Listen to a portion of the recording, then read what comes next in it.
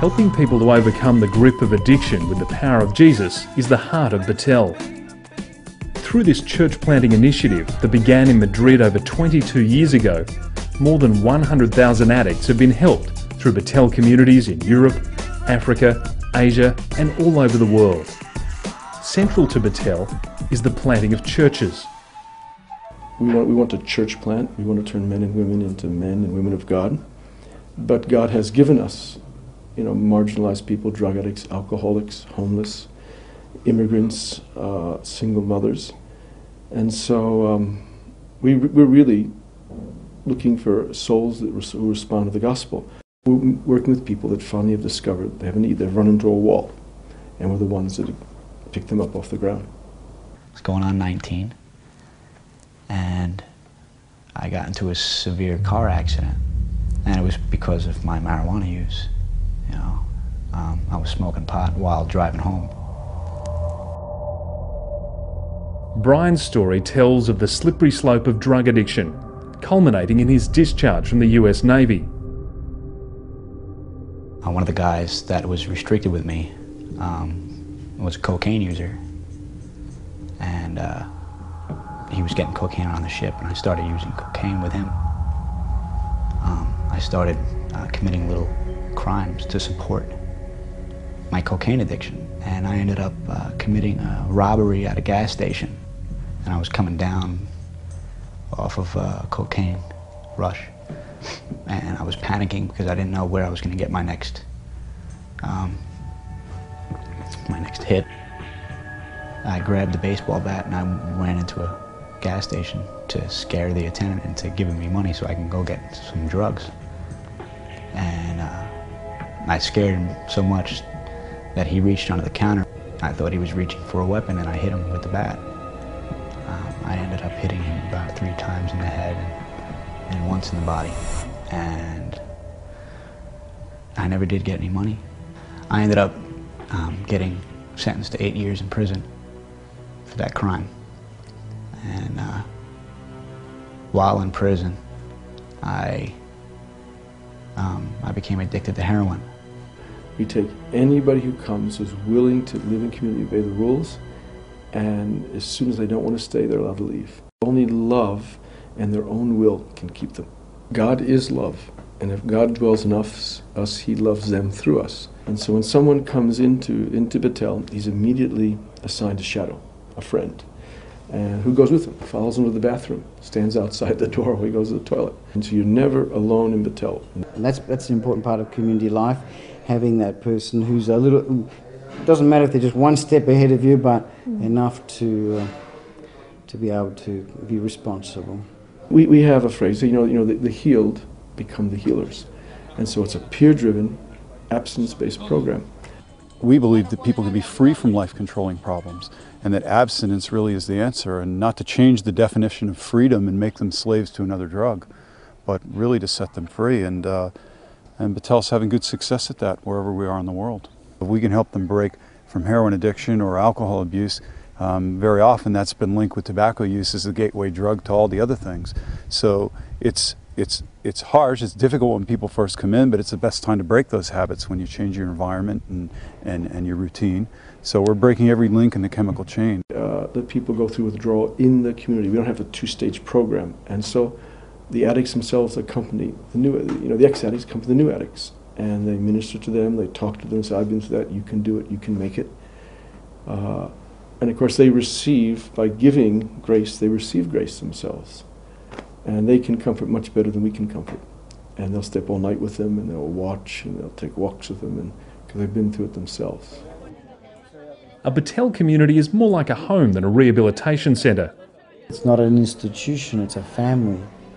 And that's one of the elements that we try very hard to maintain, an atmosphere of family, not an atmosphere of institution.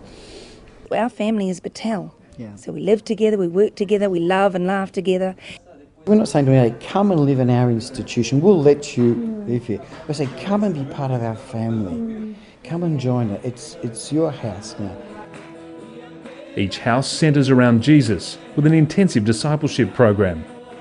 We had 5 or 6 devotionals a week in the morning, 3 public meetings in the evenings a week, and maybe 1 evening evangelism out in the streets. And then maybe 2 or 3 hours of Bible study for advanced people. It's like being in a seminary or a Bible school. It's an intensive way of living together and growing in God. We have 80 ordained AEMC pastors. Of the 80 pastors, 56 are ex-heroin addicts and their wives. And some of them had no promise whatsoever in their lives. There was nothing to suggest that they would become great men and women of God. But today, 10, 15 years later, they're some of the greatest men of God I know, because they've been transformed. I mean, Christ has become real in their lives. I was a drug addict for 11 years. I came to Betel not really looking for Christianity or the gospel at all. I was looking for a solution on the addiction.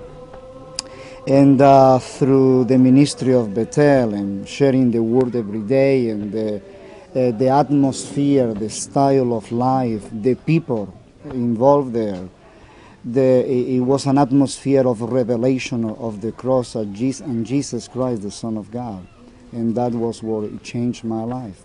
I never be back to the same again. So we believe that the gospel can change people's life.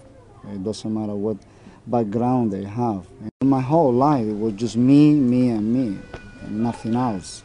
And once I began to know the Lord, I began to have a heart for others and to care and to have a desire to let them know there was a God there who loved them and have a plan and can change their lives. Those who just walked through the door in the early years, we counted about 17% were standing for God, after a number of years. Those who have gone through the full 1.5-year program, about 90% are standing for God.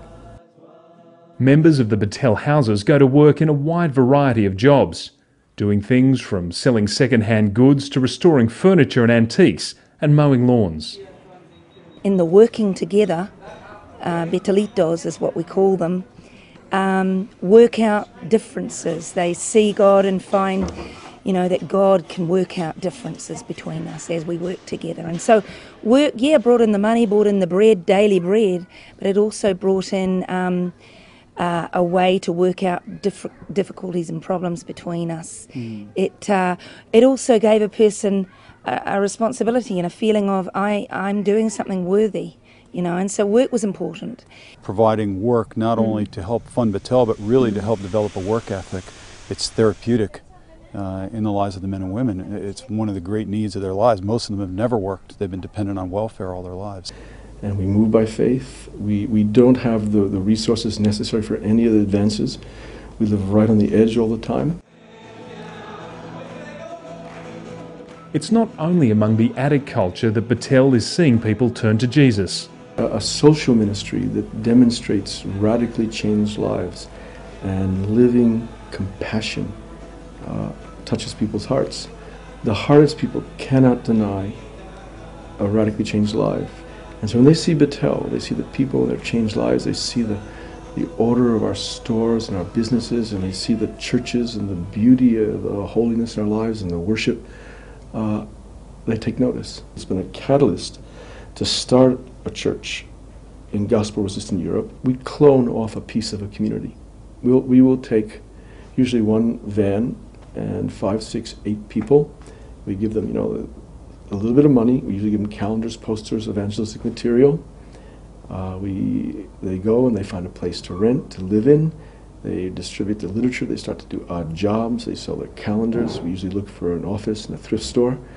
And that clone community is a living community. The program works in India because we started right at the very beginning with a team of men we sent from Europe.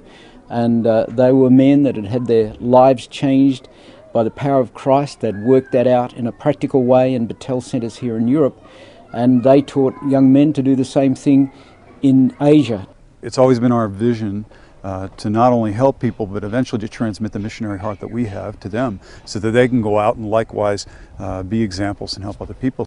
And Jesus said, "Go ye into all the world and preach the gospel to every creature." And so we're going into all the world. So we have never had a local church vision. We've never been interested in planning one church. We're looking for, an Antioch or an Ephesus. We want to see mega churches that are able to, project the gospel well beyond the local church. It may sound ambitious, it may sound crazy, but after 20 years, it really does work. I'd like to see Betel in every major urban center of the earth. And I like to believe that these 2 decades, maybe 3 decades that I can really be involved actively and executively in Betel will just be the first fruits.